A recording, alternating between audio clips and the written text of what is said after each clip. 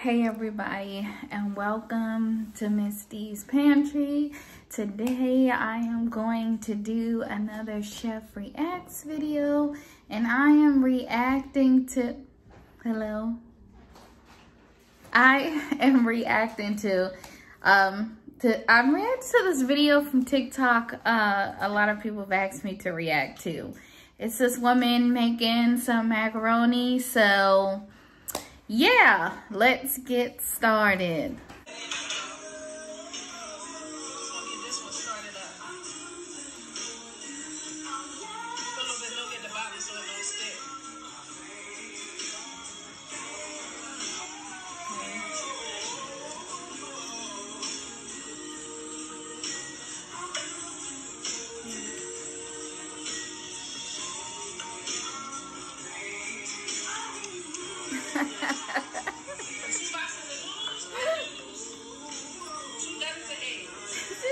Two boxes of noodle cheese and 2 dozen eggs. This has become a baked egg, macaroni quiche.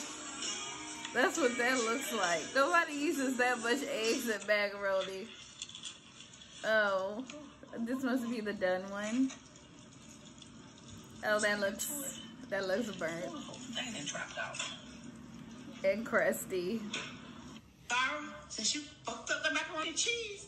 You clean up all this shit by yourself. Junior, Dejana, nor me are gonna help you clean up. We told you don't put that shit in the macaroni and cheese. This must be the family reaction. So since you wanna do things your damn way, we gonna do shit our way.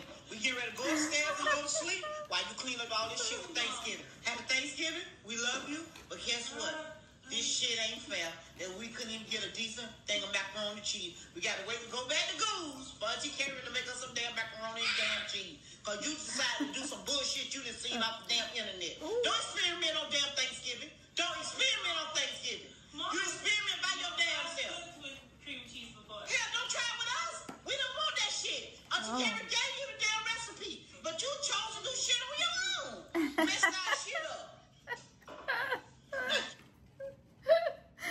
Okay, well, we know in Thanksgiving the most important element is not the turkey, but the macaroni and cheese. So messing that up will really put a damper on the whole Thanksgiving dinner experience. I'm not sure why she put 12 eggs in there. That is a lot of eggs. At most, you put 1 egg. And the egg is just used for a binder to bind everything together.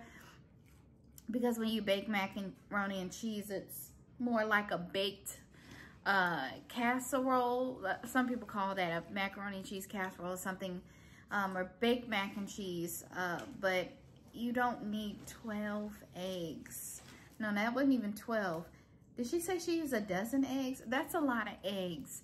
It's gonna be a very eggy, cause all the eggs are gonna do is cook. So it's gonna turn out like a quiche, or it's gonna be kind of gross, I'm thinking.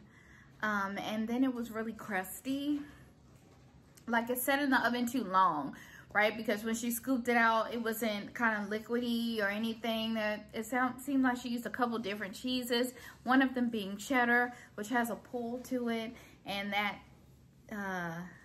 there was none of that there. So when you bake it, you don't want to bake it too long. Like the noodles already cooked, the cheese just needs to melt, and the egg is there to bind it all together. So it's not like you're cooking it for a very long time.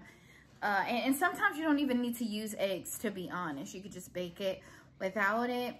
I'm assuming the second part, again, was her family reacting to it. Either that or a totally different video altogether. But, yeah, it looked like she's not getting no help cleaning up because she messed up the macaroni. I heard something about cream cheese. I've never tried it, so I can't say that it's not good, but have you ever had cream cheese in your macaroni? Yes, it turned out bad. Yeah, Yeah, I would assume that cream cheese kind of melted into macaroni wouldn't be so great, but yeah, that sounded awful.